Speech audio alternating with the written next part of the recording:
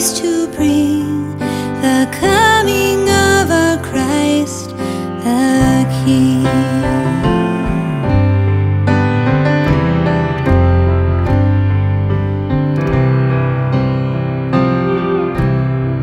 The Word made flesh, the light from light, a cry that pierced our endless noise, a child to speak into our pain, restoring unto us our joy, to teach our hearts and heal our wounds, replace our doubt with heaven's truth.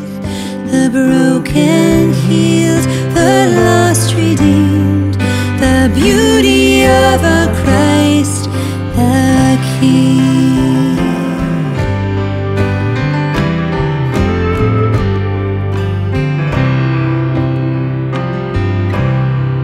Though heaven's glory He had shown, all our praises turned to scorn.